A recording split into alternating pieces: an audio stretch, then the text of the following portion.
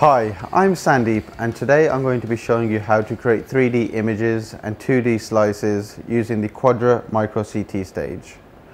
We create 3D images by looking at the sample at different angles, and this stage allows us to do that by rotating the sample 360 degrees. Now insert the Quadra CT stage into the machine. Firstly, remove the sample tray.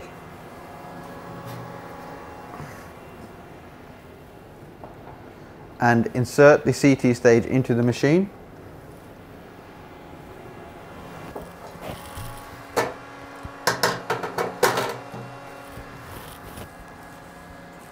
And connect the power cable.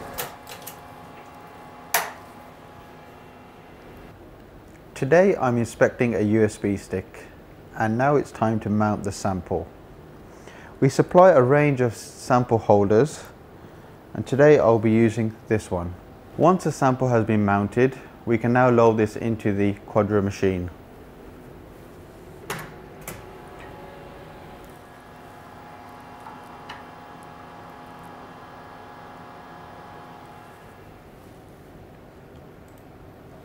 Turn the X-rays on and optimize the image to get the best contrast from your sample. At this point we can run a quick CT scan which takes approximately 2 minutes, but today I'm going to be running a high resolution CT scan which is going to take approximately 10 minutes, and during this scan we're going to capture 720 images. We're now ready to start our CT scan. Let's go!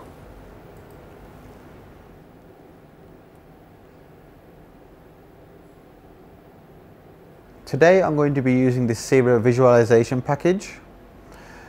Firstly, load the data into the software and click Start Reconstruction. Great, our reconstruction is now complete. This took about 2 minutes. We can now begin visualizing.